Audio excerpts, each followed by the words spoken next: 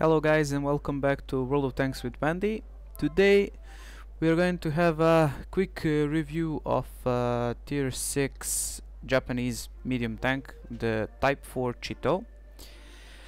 This is a tank that we got in I think 9.4 patch, I think, or 9.4, and the Chinese branch with that ends with STB1. Now a lot of you know everything about this line. People really don't like the Chito or any of these Japanese tanks because they're really hard to play without things like Sixth Sense and camo skill on the tank, because the playing of this line is really painful. You don't have armor. Your DPM is okay, but honestly, until you hit the Chinu, at least I felt like that, before you hit the Chinu, you have to deal with bad guns with lower pen, but you're playing in lower tiers, so that doesn't matter too much. It's all about your awareness and how you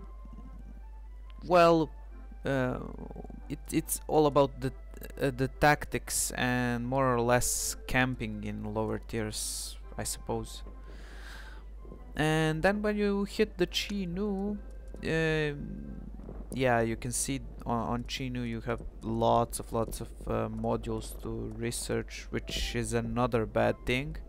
I suppose they needed to implement a lot of stuff in this Japanese branch just so people can play it a bit longer. They even did give us a lot of missions to play with Japanese tanks just for sake of playing, just so that this tech tree don't get ignored like lots of people at first time ignored the Chinese tech tree.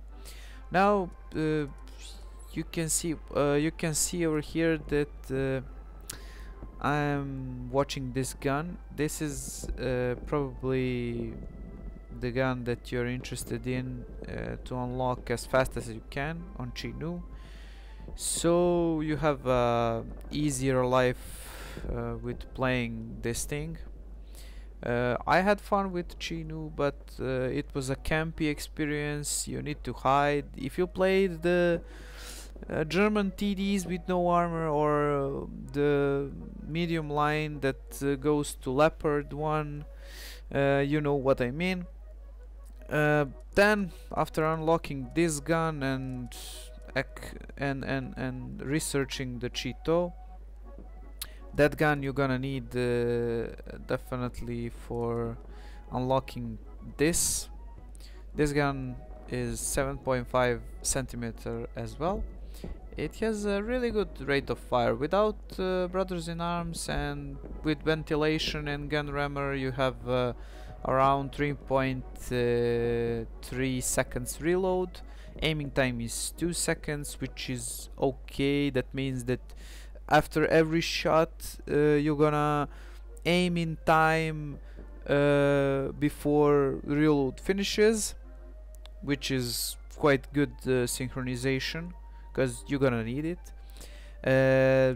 This turret gives you more health, so definitely research it if you have free XP.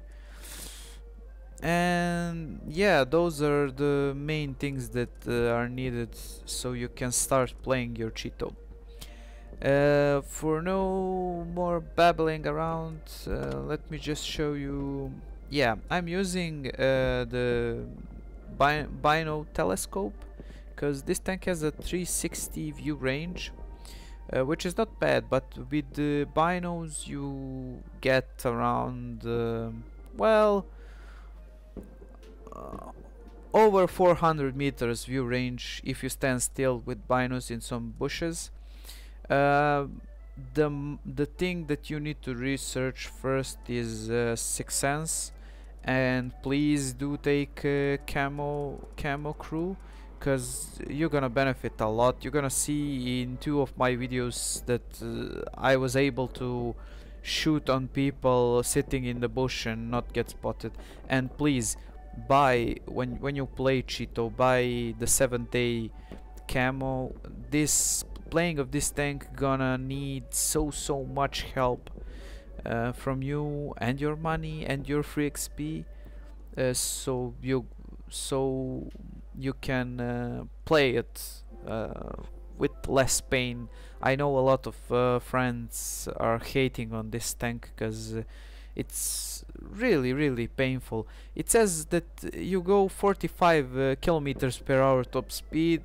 Don't get fooled. The tank gonna go on normal ground, like on roads it gonna go 40, and downhill gonna go 45, but the engine power is, the torque of the engine is crap, so in lots of situation the engine can fail you terribly.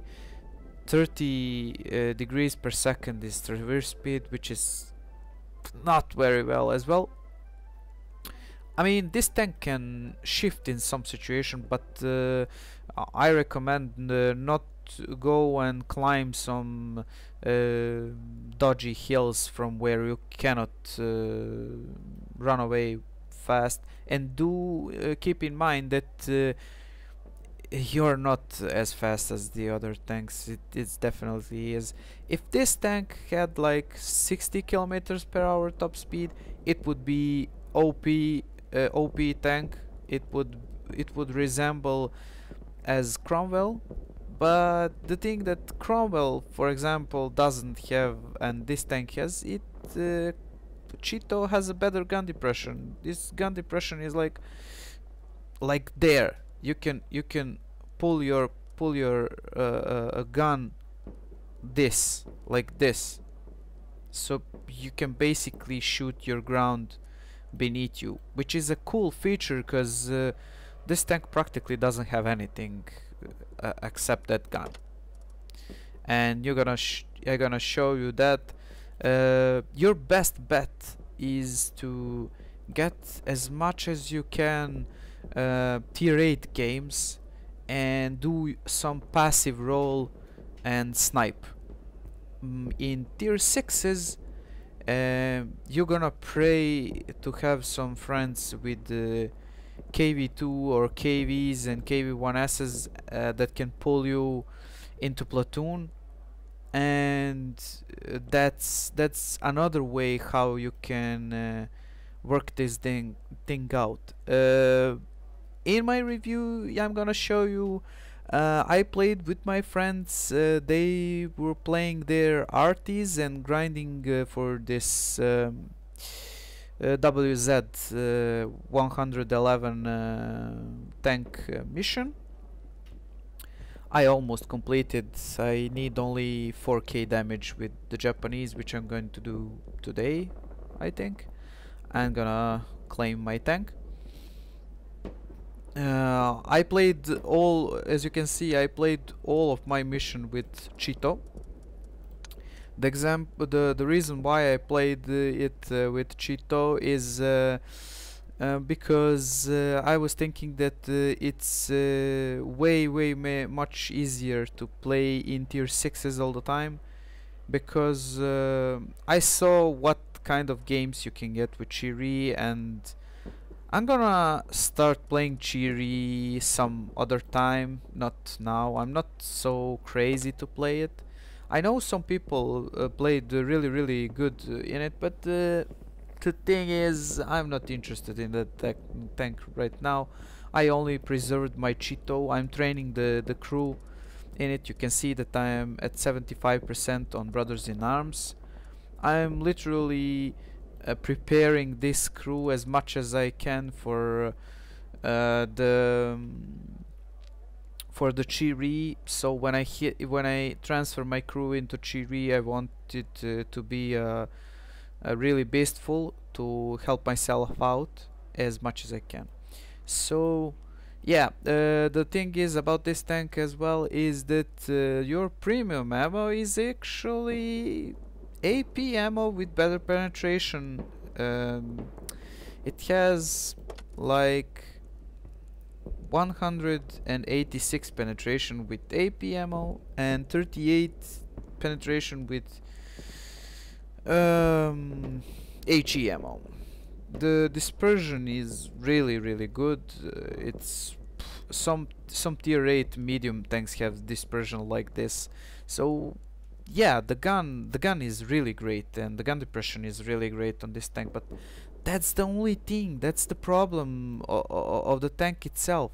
It only has that gun. It's more or less like a fucking tiger. I mean, all people praise the tiger in the game or in the war because of the stupid gun, but in a lot of situations you need friends. You need to use other tanks. That's the only way you can play the Cheeto, or to be a passive scout spotter with the binoculars or something.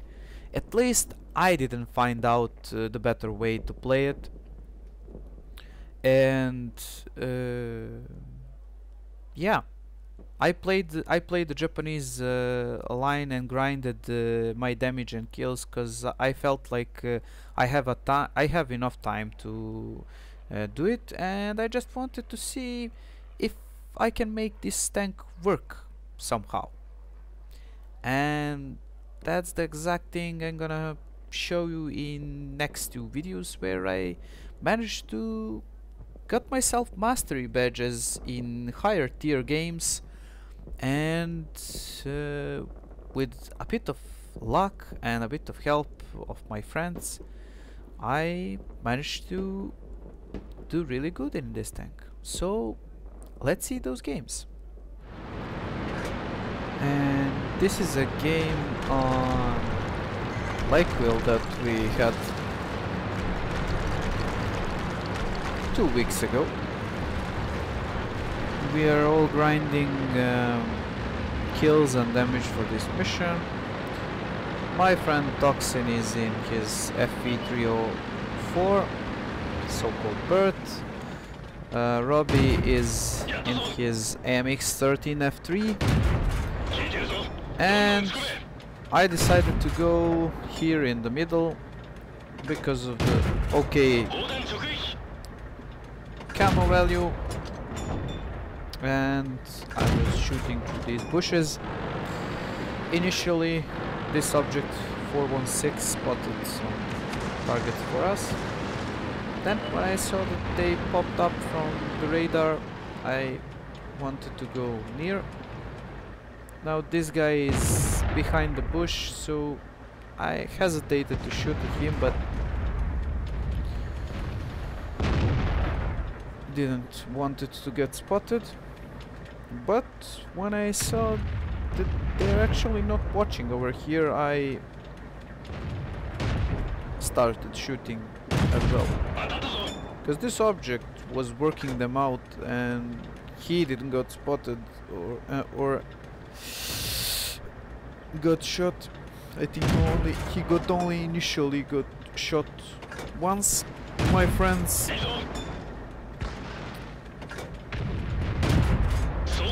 set their position to shoot the middle and the edges of the city. Unfortunately, in the valley we have only one heavy tank, which is bad, but the good thing is that team have chances to win because they were really determined to attack the city and control the cap, which is okay. You can see how this gun is accurate if you aim your shots, of course. Really accurate, really good dispersion for a tier 6 tank. The shell is going like a bit higher than on the other guns, but you can learn how to use this gun really easily. But this is basically a thing that you gonna do with your Cheeto if you want to help out your team. Like your gun and your DPM at the gun is everything, and better make some position to use the gun, because your armor is crap and it's not gonna help you much. Your job is to basically to sit and snipe, just like with the Tiger. At least that's the only way how I managed to work this tank out. Sorry. And now there is a situation that I fear that gonna happen, is that somebody always go through that stupid valley, and they always think that if they attack through valley, which is slower part of the map, that they can win. That's why this team is losing. You can see my poor aiming. I missed two perfect shots. At the end I shot this 5100. Now I screwed up and my friend died. But at least we were winning, and we had this game in the bag. My team stopped with cap. That's an unfortunate shot. Now you can see IMX blocking me, and I'm gonna take the damage for the first time in this game because the wild tiger appeared, and I decided that I need to pull back if I'm gonna fight him in some cover. You can see that my friend in bird went in city to hide, because in bird you can really escape. Now as you can see, the little IMX is working around bravely on this tiger. I let him because I really wanted to survive at least one game at least one game to survive in this tank and get some more experience. And yeah, let's see quickly the post-game stats of this game. Now let's see quickly here the post-game stats of that Lakeville game. We hit the mastery badge. You saw me that I was sniping. I was first on experience because I was shooting higher tier tanks. I scored 3 kills, 2.5k damage. I can just say this thing.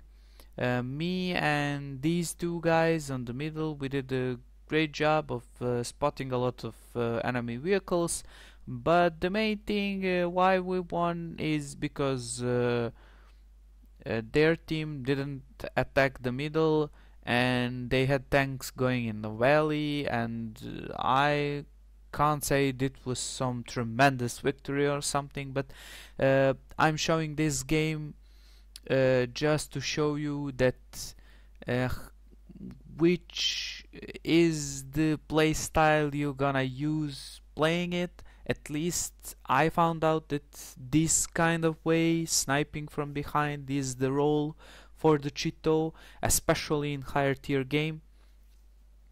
So yeah, for no more talking, let's see that other game that I had. And this is a game on Alpha Love that we had. Approximately, I think it was the same week, probably the same day when we played that Lakeville game that I showed. Now, this is a pretty much tier 8 game. There are only 2 tier 7 vehicles in this matchup. And I'm gonna try to go over here to be spotter with my binocs. I waited a bit over here, didn't want to rush it, and I found this A44 over here. And Cromwell is over there apparently. Yeah. Our punter got hit while he was going down.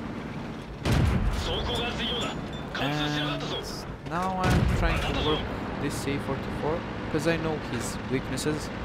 His side armor is really bad. I can penetrate him reliably with 155. And I retract this guy. Next shot I damage him. So for now the game is going quite well. Unfortunately I got shot by that A44 there, didn't paying attention. He angled really well, really nice shot from here. My friends in artillery are doing great job.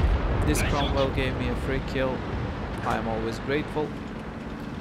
Now I pulled up to see if I can spot this guy, and yeah, it was a dodgy shot, but it penetrated. You can see from other angle that my friends in RT are wrecking those two tier 6s in the middle of the map. Now I saw that Centurion going, but wasn't sure is he gonna YOLO full on YOLO on us, but and that's why I came here to help the Panther, because Panther was getting pummeled. I know I can't help a bit, so we can quickly kill this guy. I shot him 2 times and retreated. And whoa, this is really bad. He's YOLOing us full, and I was so happy with this shot. I managed to set him on fire, and poor bastard was set on fire another time. My friend finishes off this M6. The game is almost done. I stopped to aim for this guy, but I don't know why I did that, but never mind. And yeah, the RVZ killed the T-50. That meant that I can go in the middle of the map and to try to spot some more tanks that are camping in the base. This is the moment where we all basically saw why enemy team lost. You're gonna see it as well. You can see that IS-3 and 5100 wasn't over there. Over there are only VK and Tiger 2. So where are the top tier tanks of the enemy? Yep, you're most certainly right if you're thinking that they are in base, camping, letting the team down. We had a really great team, like our team did their job. Even I helped with this crappy little gun and tank. Fortunately for this IS-3, the gunman of Cheeto trolled him. He managed only to wreck my gun, but I will happily take damage gun when I know I could get shot for 400 damage by him. Now at that moment I was thinking he's not gonna go to take another shot on me, because I am not on one shot, he is on mostly one shot, and I wanted to go and sneak the kill on the 5100. At this point I was thinking RT gonna finish him up, he is dead probably. I auto-aimed this guy, I missed one shot. IS-3 went for me. I was thinking, guys, kill him please, and no, unfortunately for me I didn't blow the ghost shell, and this guy managed to kill me. Now you can see my friend missed him at the end, but finally they killed him. So let's go and see post-game stats and the conclusion. And this is that El Haluf game with my Chito. It was a mastery badge again.